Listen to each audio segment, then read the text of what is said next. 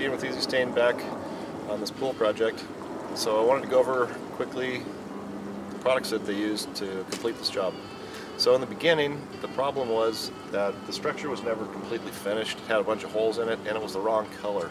It didn't match any of the surrounding dirt or rocks or anything in the area. It was very red and it stuck out, didn't look very good.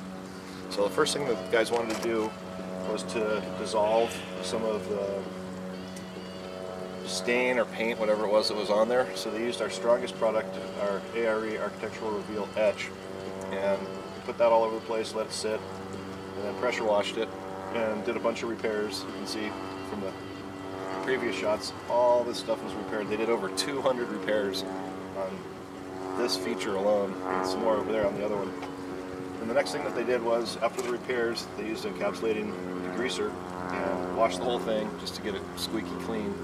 And then after that, they went to our base coat white and sealed the whole thing and blocked out the old color, and then started over with Aztec brown, cafe, and limestone yellow, and then antique black for the finish. After that was all finished and colored, then they went back and sprayed our all-purpose medium gloss acrylic.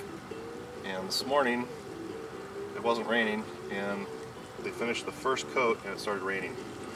The good news is that all these products, the sealer and stain products, all have high resistance to early wetting. So all this stuff was wet, and some of it even clouded, turned white a little bit from the water. But the sun came out and it dried, and they're just able to put a second finish coat on here. So this job's all done.